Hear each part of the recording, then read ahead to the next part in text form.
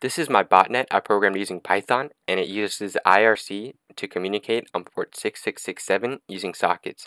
So I currently on my local machine have an Unreal IRCD server running on port 6667, and I have two bots in my IRCD server.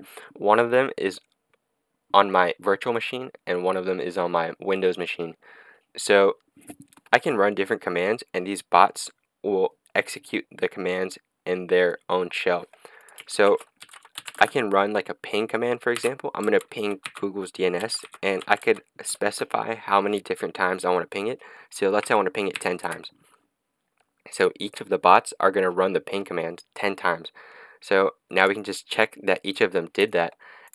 And as you can see here in the output, this bot pinged 8.8.8.8 10 times, 0 through 9. And as you can see in my virtual machine, that it also pinged it 10 times. See? So I have a few different commands implemented. I have this name command, and that prints out the machine name that each of the bots are on.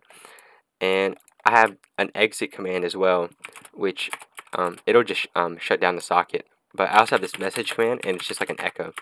So I can close the socket, and I'm going to show you the code. So the code isn't too bad.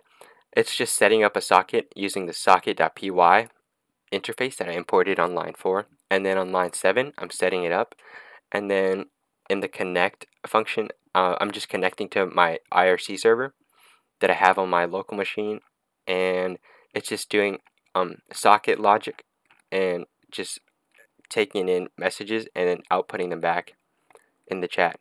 So it's not too bad. All the code is going to be in the description. It's going to be in a GitHub repository. So I hope this helped. Thanks for watching.